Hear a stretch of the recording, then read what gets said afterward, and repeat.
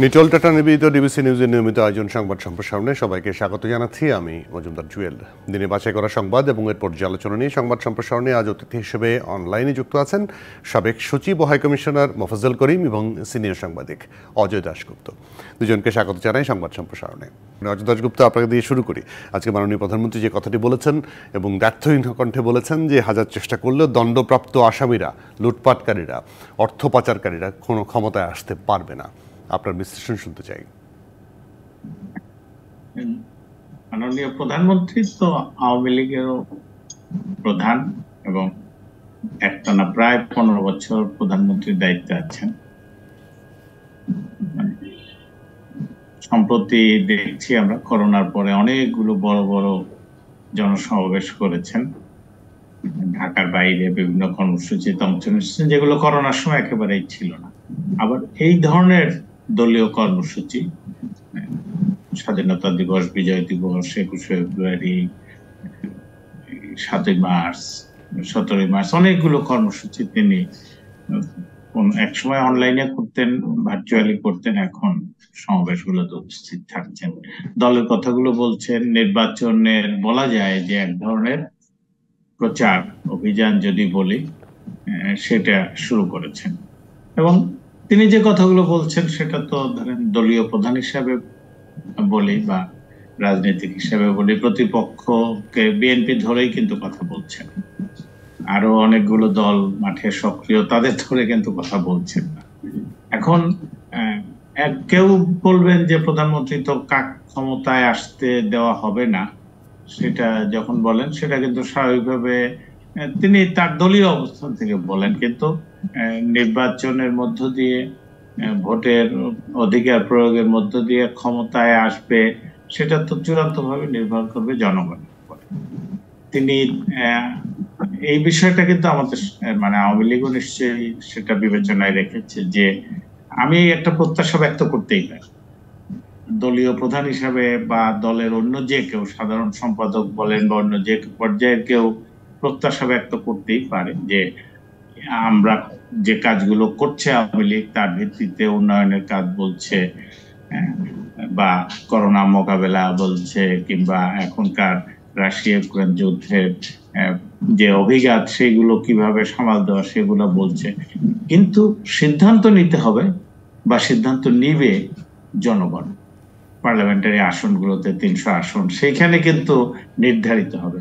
কাজেই প্রধানমন্ত্রী বললেন বা দলের সভাপতি বললেন যে এরা যারা লুটপাট করেছে বা সামরিক শাসন জারি করেছে বা মানে মানুষের জীবনে দুর্ভোগ সৃষ্টি করছে, বঙ্গবন্ধু হত্যাকাণ্ডে জড়িত ছিল কিংবা 71-এ পাকিস্তানি হানাদার বাহিনীর সহযোগী ছিল, তাদের ক্ষমতায় আসতে দেওয়া হবে না। এটা দলীয় অবস্থান তিনি ব্যক্ত করে দিয়েছেন। এখন ক্ষমতায় যারা আসতে চায় তারাও তো জনগণের কাছে যাবে। আওয়ামী লীগ তো শুধু মাননীয় প্রধানমন্ত্রী বলে দিয়েছেন যে ক্ষমতায় আসতে দেওয়া হবে না, সেখানে তো শেষ হয়ে যায় না। করণীয়টা কিন্তু দলের নেতা কর্মী সমর্থক মানুষের কাছে যাওয়া। সেই ক্ষেত্রে যদি কোনো দলের মধ্যে ঘাটতি থাকে, আওয়ামী লীগের অনেক নেতা কিন্তু বলছেন যে অনেক জায়গা প্রশাসনিক কর্মকাণ্ডে ব্যস্ত থাকে, এই টেন্ডার ভাগ বাটোয়ারা নিয়ে ব্যস্ত থাকে, বা এমনকি এই জনদুর্ভোগ সৃষ্টির কারণ ঘটে এই যে রমজানকে কেন্দ্র করে টিসিবির মাধ্যমে কম দামে সরকার লোকসান দিয়ে, কিছুক্ষণ আগে বাণিজ্য মন্ত্রী বলল যে অনেক পণ্য আমরা দরকার হলে কেনা দামের চেয়ে কম দামে মানুষকে দেব। এই ক্ষেত্রে এই যে রমজানকে কেন্দ্র করে কম দামে খাদ্য দিচ্ছে বা সারা বছর ধরে বেজিয়ে বা সামাজিক নিরাপত্তা কর্মসূচি দিচ্ছে, ছাত্রছাত্রীদের বৃত্তি দিচ্ছে, এই ক্ষেত্রে বন্টনটা ঠিকভাবে হচ্ছে কিনা, জনদুর্ভোগ সেটা দ্রব্যমূল্য বাড়িয়ে দেওয়া হোক কিংবা ব্যাংকে ঋণের টাকা নিয়ে ব্যাংক থেকে ফেরত না দেওয়া হোক, এই যে অর্থনীতির যারা ক্ষতি করছে, অনেক বড় বড় উন্নয়ন কর্মকাণ্ড হচ্ছে, কিন্তু দেখা যায় যে যেদিন একটা বড় উন্নয়ন কর্মসূচি বাস্তবায়ন হচ্ছে সেই দিনই ক্ষমতাসীন দলের ভেতরে একই এলাকায় 2 পক্ষ বা 3 পক্ষ সহিংসতায় লিপ্ত হলো। এই জায়গাগুলো যদি মানুষকে বোঝানো না হয় তাহলে কিন্তু এই প্রধানমন্ত্রী যে প্রত্যাশা ব্যক্ত করেছেন সেটা ঠিকভাবে প্রত্যাশা পূরণের ক্ষেত্রে পূরণ হবে না বলে আপনি আশঙ্কা করছেন যে দলের নিজেদের মধ্যে যদি সবকিছু ঠিকঠাক না থাকে, নিজেদের মধ্যে কোন্দল থাকে, তাহলে এগুলো কিভাবে ঠেকানো যাবে? মোফাজ্জল করিম, পাশাপাশি এখন তো বিএনপিও বলে যে আওয়ামী লীগ হচ্ছে অর্থ পাচারকারী, আওয়ামী লীগ টাকা সরিয়ে নিয়েছে, দুর্নীতি করছে, তো তারাও তো সেটা বলতে পারে। আমি বলবো বিএনপি বলুক আর আওয়ামী লীগ বলুক, যাই বলুক, এগুলো আমাদের কাছে যে বার্তাটা পৌঁছে দিচ্ছে পরিষ্কারভাবে, সেটা হলো নির্বাচন দোরগোড়ায় এসে গেছে, দরজায় কড়া নাড়ছে। এবং এই সমস্ত বক্তব্য সত্য মিথ্যা যাচাই করার কিছু নাই। এইসব বক্তব্য সবই এগুলো এক ধরনের রেটরিক, পলিটিক্যাল রেটরিক, এবং বিশেষ করে নির্বাচনের প্রাক্কালে এই সমস্ত বক্তব্য আরো আমরা শুনব। হ্যাঁ, এগুলোতে একটা আবহ সৃষ্টি হয় নির্বাচনের, ঠিক আছে, কিন্তু যেটা শ্রদ্ধেয় অজয় দাশগুপ্ত যেটা বললেন যে এই সিদ্ধান্ত কিন্তু দিবে, শেষ কথাটা বলবে কে? জনগণ বলবে। ওটাই আসল কথা। জনগণের কাছে আমরা যে সমস্ত বার্তা এখন দিচ্ছি, মাননীয় প্রধানমন্ত্রী আজকে যা বলেছেন, হ্যাঁ, এগুলো নির্বাচনের সময় তো অবশ্যই বলা হয়ে থাকে, বলার দরকার হয়তো আছে। কোন দলের কোথায় দুর্বলতা, কোন দলের কোথায় সক্ষমতা, এগুলো তুলে ধরা হয়। কিন্তু সাধারণ মানুষ তারা তাদের হিসাব তারা জানে কোথায়। তারা শুধুমাত্র এই বক্তৃতার কারণেই যে তারা তাদের মত বদলাবে বা তারা তাদের সিদ্ধান্ত নিবে তা নয়। তবে হ্যাঁ, একটা কথা ঠিক, আমরা কে কি করেছি না করেছি, সেটা গত 4-5 বছরই হোক বা তার আগে থেকেই হোক, এটা ভুলে গেলে চলবে না। দেশবাসী আমরা সবাই মোটামুটি সাধারণ মানুষ এগুলা জানে। এটা নিয়ে এটা মনে করার কোনো কারণ নাই যে আমরা যাহা বলিলাম তাহাই লোকে বিশ্বাস করবে। তবে জনগণকে একটা দিক নির্দেশনা দেওয়ার দায়িত্ব সকলেরই আছে, সব রাজনৈতিক দলেরই আছে, তাই তারা দিচ্ছেন। এখন সিদ্ধান্তটা নিবে জনসাধারণ নিবে। সেখানে আমার বিনীত আরজ যে বক্তব্যগুলো যেন এমন না হয় যা একটা চরম সংঘর্ষের দিকে পরিণত হয়, সংঘর্ষে পরিণত হয়। আমি বড় ভয় পাই যে আমাদের রাজনৈতিক অঙ্গন উত্তাপ ছড়াতে ছড়াতে না আবার বিস্ফোরণ ঘটে যায়। এই সাম্প্রতিক আমাদের ঢাকা শহরের বিস্ফোরণ, এটা অত্যন্ত দুঃখজনক হবে। এটা হতে দেওয়া হবে না, যাতে করে নির্বাচনী প্রচারণার এই ইয়েটা, পরিবেশটা যাতে অন্তত এমন থাকে যে সাধারণ মানুষের জীবনযাত্রায়, সাধারণ মানুষের চলাফেরায়, সাধারণ মানুষের এই সমস্ত কর্মকাণ্ডের মধ্যে প্রভাব ফেলতে পারে। জি, একদম একদম, আপনার আরজটা একদমই পরিষ্কার, আমরা বুঝতে পেরেছি। একটু অন্যদিকে, মানে যেহেতু পলিটিক্যাল বিষয় নিয়ে আলোচনা হচ্ছে, মাননীয় প্রধানমন্ত্রীর কথা বললাম, এখন পাশাপাশি আরেকটা বিষয়, অজয় দাশগুপ্ত, আজকে খালেদা জির একটি মামলার মানে আনুষ্ঠানিক বিচার শুরু হলো দীর্ঘদিন পরে, নায়িকা দুর্নীতি মামলা, যদিও বিএনপি পক্ষ থেকে বলা হচ্ছে এটি পলিটিক্যাল মামলা। এটা তো বিএনপি কিন্তু সব রাজনৈতিক মানে তাদের দলীয় নেতা কর্মী, সর্বোচ্চ নেতা, সবগুলোই তারা বলছে। আর বাংলাদেশে সেটা আছে, বঙ্গবন্ধু শেখ মুজিবুর রহমান যখন স্বাধীনতার পথে চলছিলেন, সেই 52-53 সালেও তো বলছেন যে আমি স্বাধীনতার পথে চলতে চাই, একেবারে 32-33 বছর বয়স যখন। আর 60-এর দশকে তো স্পষ্ট ভাবেই তিনি ব্যক্ত করেছেন নানা পর্যায়ে। তো কিন্তু দেখা গেল যে সামরিক শাসন হলো 58 সালে দুর্নীতি মামলা, শাস্তি দেওয়া হলো, কিন্তু পরে উচ্চতর আদালত থেকে তাকে বেকসুর খালাস দেওয়া হলো। কাজেই মানুষ জানলো যে দুর্নীতির মামলা হয়েছে, একটা আদালতে শাস্তি দিয়েছে, কিন্তু সর্বোচ্চ আদালত ন্যায় বিচার করেছে। খালেদা জিয়া কিন্তু ইতিমধ্যেই দণ্ডিত একাধিক মামলায়, এবং এটা আরেকটি মামলা। এই ধরনের আরো বেশ কিছু মামলা আছে। কোনোটা তত্ত্বাবধায়ক সরকার আমলে 2007-8 সালে করা হয়েছে, কোনোটা হয়তো পরে করা হয়েছে। এইটা এই ক্ষেত্রেও নির্বাচনকে সামনে রেখে বিএনপি তার যেমন বলছে, সরকার তাদের প্রমাণ করা, এবং এটা মানুষের কাছে সবসময় মনে হবে যে সুনির্দিষ্টভাবে অভিযোগগুলো না থাকে বা বিশ্বাসযোগ্য পর্যায়ে অভিযোগ থাকলে অনেক সময় তো যথার্থ অভিযোগ, কিন্তু মানুষ এখানেও কিন্তু গুরুত্বপূর্ণ। তারা মনে করতে পারে যে এটা নির্বাচনকে সামনে রেখে বিএনপির উপরে চাপ সৃষ্টি, সেইটা যাতে মানে আপনি অনেক সময় কিন্তু বলে যে দোষী সাব্যস্ত হয়েছে, কিন্তু জনমনেও প্রতীয়মান হতে হবে যে তিনি প্রকৃতই দোষ করেছেন, দেশের স্বার্থ বিসর্জন দিয়েছেন। সেই ক্ষেত্রে মামলা অনুসন্ধান থেকে শুরু করে বিচার প্রক্রিয়াটা, স্বচ্ছতা, জবাবদিহিতা, বিশ্বাসযোগ্যতা, এগুলো কিন্তু গুরুত্বপূর্ণ হবে। এবং মানুষের এই নজরগুলো বা দেশের বাইরেও আজকাল হয়তো অনাকাঙ্ক্ষিত, অনভিপ্রেত যে বিদেশিরা অহেতুক কথা বলে বাংলাদেশ নিয়ে, সেগুলো আমাদের জন্য পছন্দের না, ভালো না, কাঙ্ক্ষিত না, কিন্তু বলে। আমাদের গণমাধ্যম সেগুলো গুরুত্ব দিয়ে প্রকাশ করে, প্রচার করে। এই ক্ষেত্রেও সরকারেরও কিন্তু দায় থাকে, যার বিরুদ্ধে, শুধু খালেদা জিয়া নয়, যে কারো নেতা কর্মী যে কোনো পর্যায়ে যদি কোনো অভিযোগ আসে, সেটা যেন মানুষও মনে করে যে হ্যাঁ, যার বিরুদ্ধে অভিযোগ তিনি ন্যায় বিচারের সুযোগ থেকে বঞ্চিত হচ্ছেন না, এবং অভিযোগগুলো যথার্থ, শাস্তি হয়ে থাকলে প্রকৃতই শাস্তি হয়েছে। আরো একটা দেখবে যে একই অপরাধে আরেকজনের তেমন কিছুই হলো না, সেটাও কিন্তু মানুষের কাছে, সেটাই ইলেকশন যে শেষ কথাটি বললেন মোফাজ্জল করিম, সেটা নিয়ে আমি জানতে চাই। সেটা হচ্ছে যে অলরেডি খালেদা জিয়ার আইনজীবী বলেছেন যে একই মামলা কিন্তু আজকের প্রধানমন্ত্রী শেখ হাসিনাও অভিযুক্ত ছিলেন, তিনি এই মামলা থেকে খালাস পেয়েছেন, কিন্তু খালেদা জিয়া, তাহলে মামলাটি নাকি টেকেই না, এটা তাদের বক্তব্য।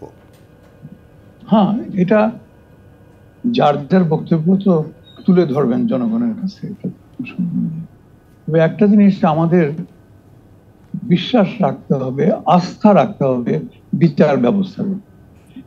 এটা কোনো অবস্থাতেই যাতে বিশ্বাসটা বা আস্থাতে চিড় না ধরে, এটা আমরা লক্ষ্য রাখবো, এটা লক্ষ্য রাখতেই হবে। আমরা যদি বলি যে আমাদের এই রাজনৈতিক ডামাডোলের মধ্যে, টানাপোড়েনের মধ্যে শেষ আশ্রয়স্থল জনগণের জন্য, দেশবাসীর জন্য, রাষ্ট্রের জন্য শেষ আশ্রয়স্থল হচ্ছে বিচার বিভাগ, এবং বিচার বিভাগের উপরে অবশ্যই আমাদের আস্থা আছে এবং থাকতে হবে। এখন দেখা যাক, নিশ্চয়ই আদালতে তাদের বক্তব্য বিএনপি পেশ করবেন, সরকারের কাছে যে তথ্য এসছে, যে সমস্ত প্রমাণাদি এসছে, এগুলো উপস্থিত করা হবে। উভয় পক্ষকে শোনার পরে আদালত কি রায় দেন সেটা অবশ্যই আমরা দেখব। আদালতে বিচারাধীন কোনো বিষয়ে, যেটাকে সাবজুডিস বলা হয়, সেই সম্বন্ধে কোনো মন্তব্য করা, এটা আদালত অবমাননার সময় হয়ে যায়। অতএব আমি বা অজয়বাবু আমরা সরাসরি কোনো মন্তব্য করব না। আমরা শুধু আশা প্রকাশ করব, আমরা শুধু আস্থা প্রকাশ করব যে সুষ্ঠু বিচার যেন হয়, সুন্দরভাবে যেন ন্যায় বিচার হয়। এখানে কে আসামি, কে বাদী, কে বিবাদী, সেটা বড় কথা নয়। বড় কথা হচ্ছে যে সুবিচার হচ্ছে কিনা, এবং দিন শেষে জাতি একটা সুন্দর একটা সিদ্ধান্ত পেল কিনা, সুন্দর একটা ভার্ডিক্ট আসলো কিনা, আইনসম্মত। সেটা অবশ্যই আদালতের রায়ের অপেক্ষায় থাকতে হবে। তবে এই মামলাটি অবশ্যই সরকার কোনো পক্ষ না, এটি দুর্নীতি দমন কমিশনের মামলা, তারা একটা পক্ষ, আর বিবাদী পক্ষ তো আছেই। দুজনেই থাকবেন। একটা বিরতি নিয়ে ফিরি আপনাদের সঙ্গে আলোচনায়। দর্শক, নিটল টাটা নির্বাচিত সংবাদ সম্প্রসারণে একটা বিরতি, সঙ্গে থাকবেন। বিরতির পর আবার স্বাগত নিটল টাটা নির্বাচিত সংবাদ সম্প্রসারণের সাথে আছেন সাবেক সচিব ও হাইকমিশনার মোফাজ্জল করিম এবং সিনিয়র সাংবাদিক অজয় দাশগুপ্ত। দুজনকে আবারও স্বাগত জানাই। অজয় দাশগুপ্ত, মানে রমজানকে সামনে রেখে বাণিজ্যমন্ত্রী প্রায় প্রতিদিনই কথা বলছেন, আজকে কথা বলেছেন পেঁয়াজ, তেল এগুলো কোনো সমস্যা হবে না, চিনির সমস্যা হবে না, কিন্তু হুট করে আবার বলে ফেলেছেন যে ছোলার সমস্যা হতে পারে। ব্যাস, সুযোগটা কি পেয়ে গেল ব্যবসায়ীরা?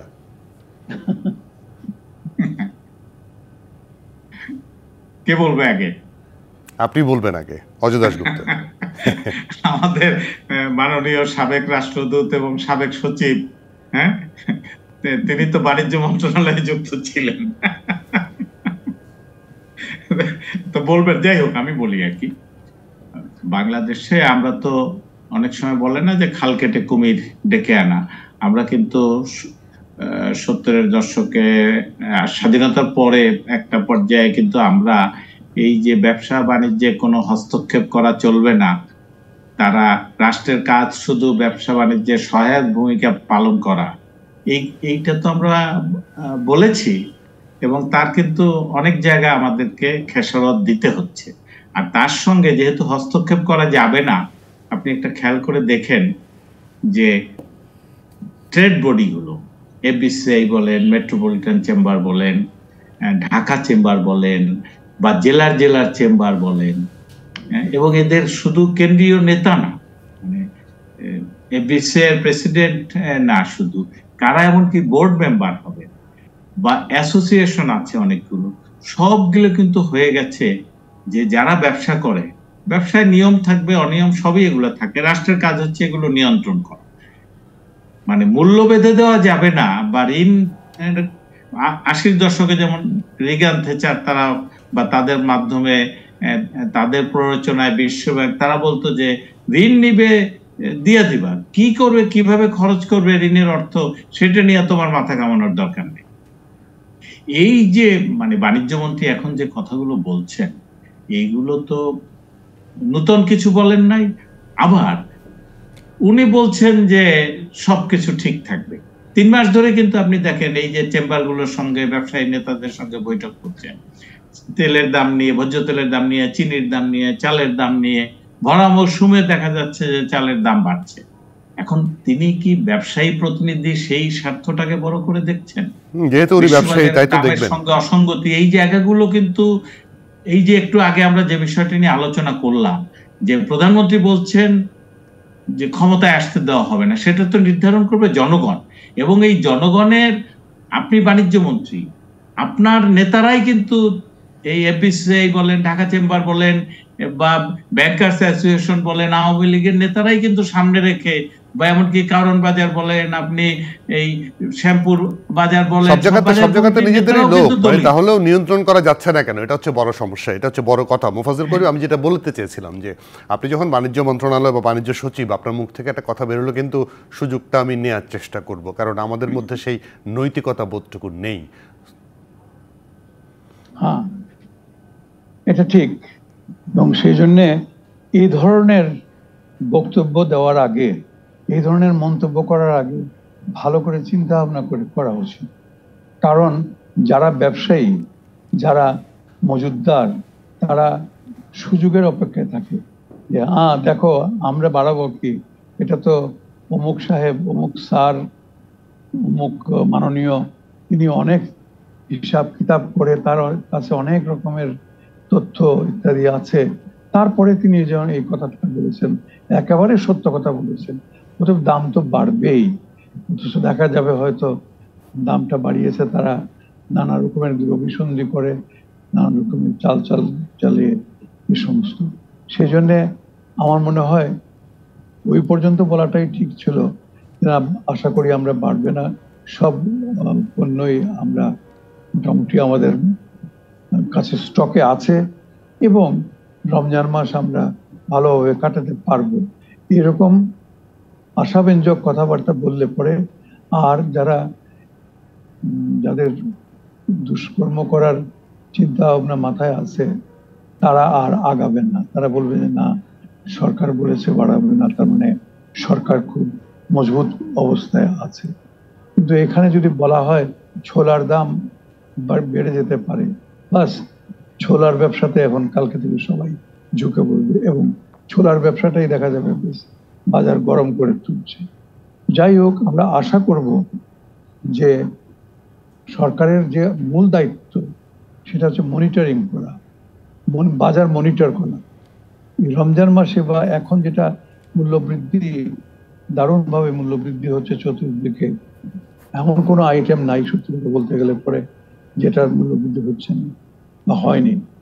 সেখানে সরকারের উচিত হবে রোজা সামনে রেখে আর মাত্র 3-4 দিন বাকি আছে রমজানে, এই সময়টাতে সরকারের উচিত হবে খুব ভালোভাবে মনিটরিং করা এবং যারা মজুদ করবে, যারা জনগণকে জনগণের ভোগান্তির সৃষ্টি করবে, তাদের বিরুদ্ধে ব্যবস্থা নেবে। দৃষ্টান্তমূলক 2-1টা ব্যবস্থা নিন।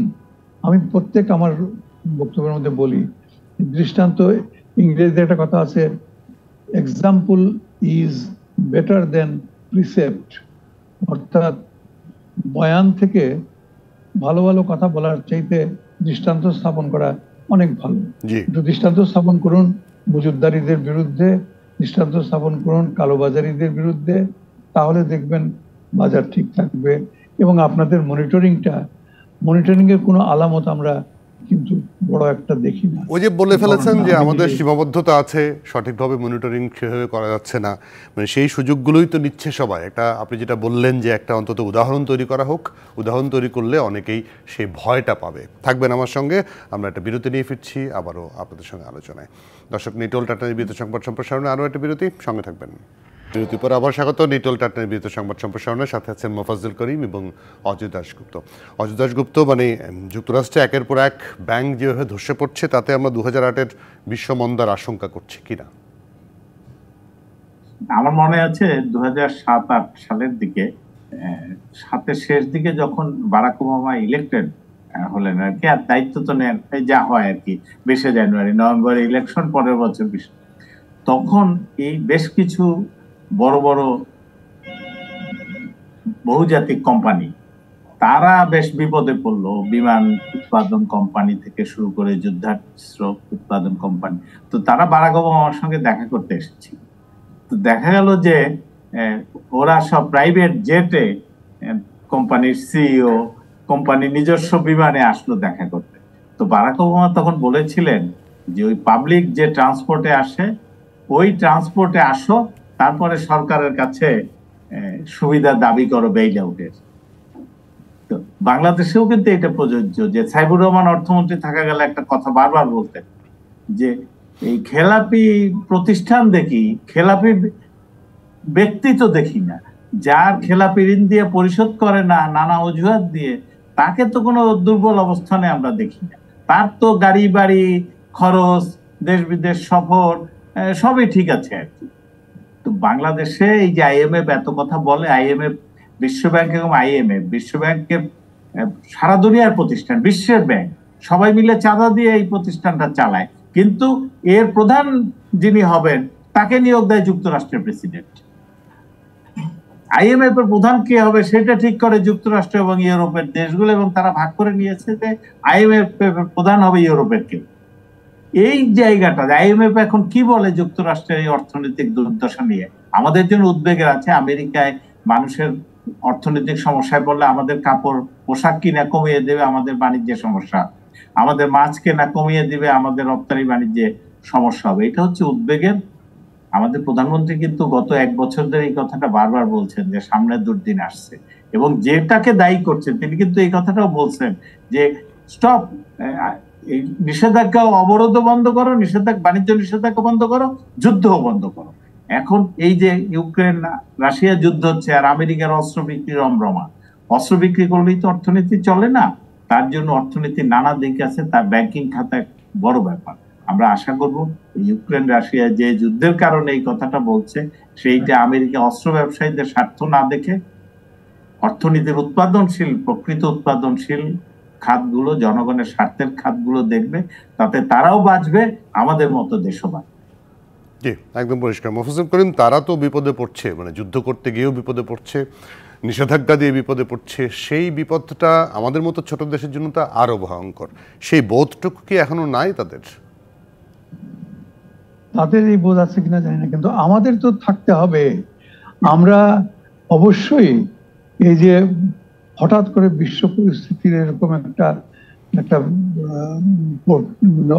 অস্বাভাবিক, রীতিমতো অস্বাভাবিক, একসঙ্গে এত বড় বড় ব্যাংক আমেরিকার মতো দেশে ধসে পড়ছে, এটা অস্বাভাবিক, সাংঘাতিক। এবং এর যে পার্শ্ব প্রতিক্রিয়া, সাইড ইফেক্ট, এটার কি ভয়াবহ হতে পারে আমাদের জন্য, বা আমাদের মতো ক্ষুদ্র অর্থনৈতিক দেশগুলোর জন্য, এটা তো আমাদের বুঝতে হবে এবং বুঝে আমরা সেই মোতাবেক আমাদের ঘর আগে সামলাতে হবে।